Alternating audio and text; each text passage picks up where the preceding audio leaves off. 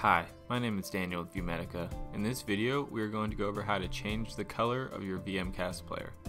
From your dashboard, scroll down and look for the VMcast appearance page.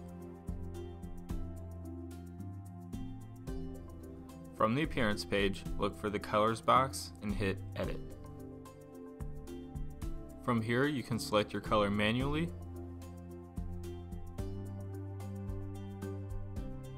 use a hexadecimal code, or select one of the presets.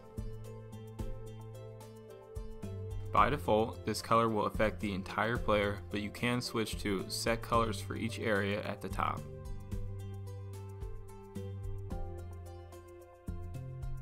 Hit save when you're done.